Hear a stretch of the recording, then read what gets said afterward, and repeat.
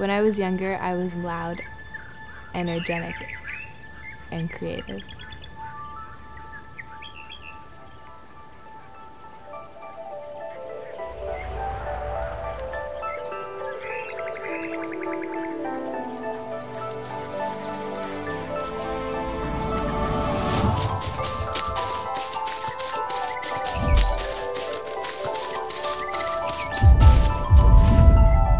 I think I just liked things that were alive. I would like climb trees. I still do that. So I would like actually dress up in the house, and then I would go outside and like make up whatever I wanted and run around outside. Sitting in the tree feels like you're completely held and like at peace, just like in the tree.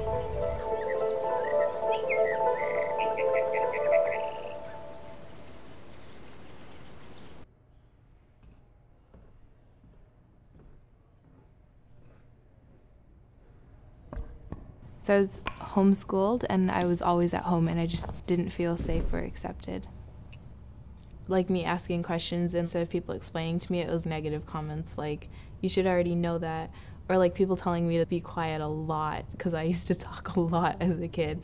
So then that was a huge thing, like, oh, you're being annoying, like, shut up. So then it just, after a while, it just kind of got to me. It was like, okay, well, I just won't talk to you.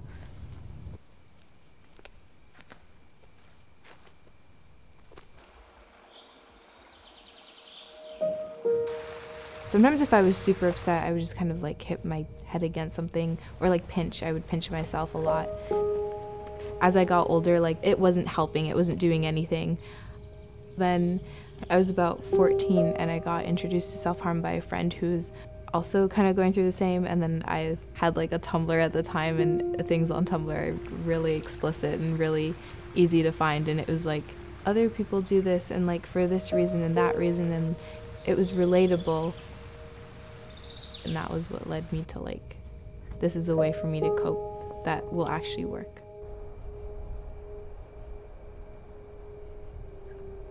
So cutting basically, it shut down my personality in a sense, because it just made me numb to everything. When it started, it was like, it was a way to fix myself. It was just a really bad cycle of like, oh, I want to be the same person that I was like when I was a little kid, and then I was like, but I also don't want that part of myself, because that's the part that people don't like, and I don't want that part because that's the part that's not enough for anyone else.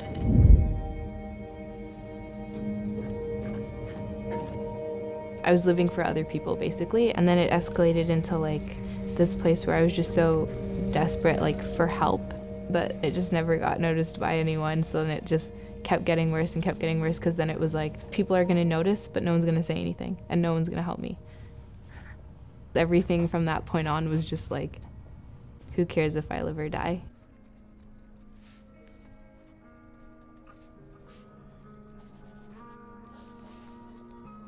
So I had this dream, and I was in this bedroom. It was a really nice, fancy bedroom, and all the colors were like gold and red and like really warm and cozy. Even just looking around, you felt like at home in that place. And the windows were open, and there was someone standing by the window. As soon as I looked at the person, I knew that it was God. And he closed the curtains, and that was like really symbolic for me, because it was just like, you can choose to like get up and like open the windows and do whatever you want, or you can choose to stay in bed and like just like sleep or whatever. And the fact that he was giving me a choice really impacted our relationship, because I felt like he's not going to back away because I don't want to do anything. He's still going to be there, and he's still going to like be feeding into me, and it's completely up to me whether I want to do it or not.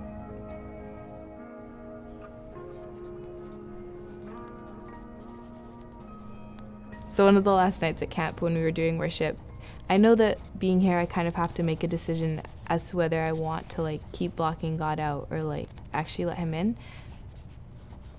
There was an altar call, and I went up, and I don't really know what happened in that moment. I just remember like being on the floor and like just like really crying, like seriously crying in the grossest way.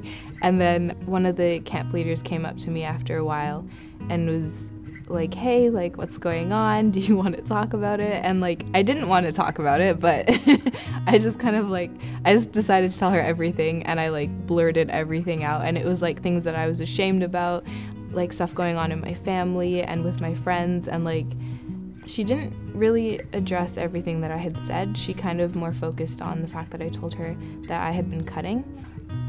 And she like asked me if I would let her see and like take off my wristbands. And I was like, no, but I didn't say that. So I was like, okay. And I took them off. And after I got like the last one off, it was like a vulnerable thing to like show her the thing that I was so ashamed about and like so afraid to show people. But when I realized that no one was actually noticing or like making a big deal about it if they did, that was kind of like a lesson about shame for me, because it was like, shame isn't real. It's a lie that we believe, and it's a lie from the devil, and it prevents connection and it stands in the way, and it's not a real thing. And as soon as you're able to like push past that and let people in, even if it's a really small thing, like if you only tell one person, even that is like a really big step, and that really opens up the way for you to realize that like there's not anything wrong with you. Like you're completely normal and you're totally fine, and the things that you struggle with, they make you a better person and they set you apart. They're not something that you should be ashamed about.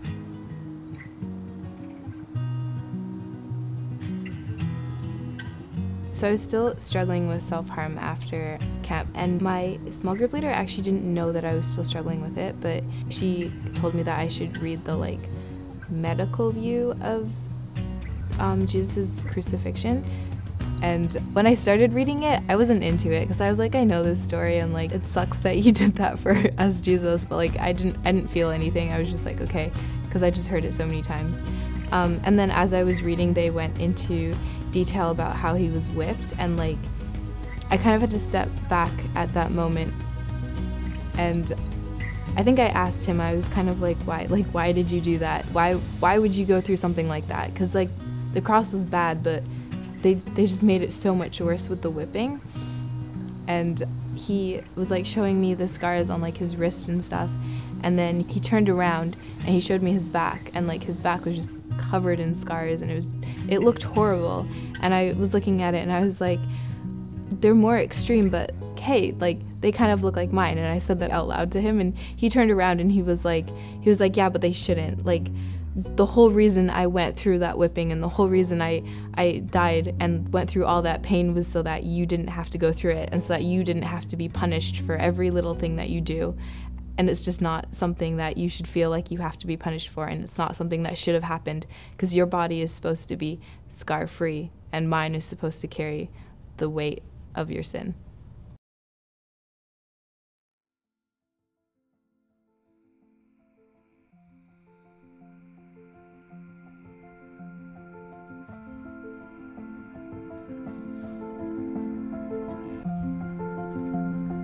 I realized that it doesn't matter where we go, where we are, God is everywhere with us. So everywhere we go, we belong because we're with God. I can belong with my family because God's in my family. And I can belong with my friends because God is in those relationships. And I can walk into a room and it doesn't really matter what anyone thinks. It doesn't really matter what they're doing, because I know that I belong here because I live in my dad's world. So.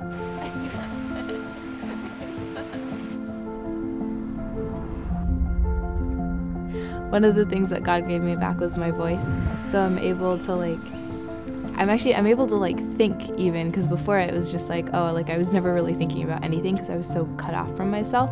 But like I have so much to say to everyone, and I love talking, and I am really loud again. And I'm just like, I can feel the life inside of me, and it's not just like, oh, I'm alive. It's like, oh, like I have life, and I'm so full of energy, and I want to connect with everyone, and I want to hear what people have to say, and I have so much to say back to them, and it's like this sense of confidence in myself and my own voice that I didn't have, or like I had, and then it got taken from me, I guess, and now it's back, and it's mine, and I own it, and it sets me apart, and it makes me so much better, and it's accepted.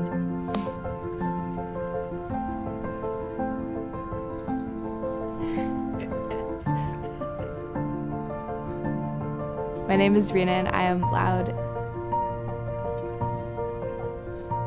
I am energetic. And I am creative.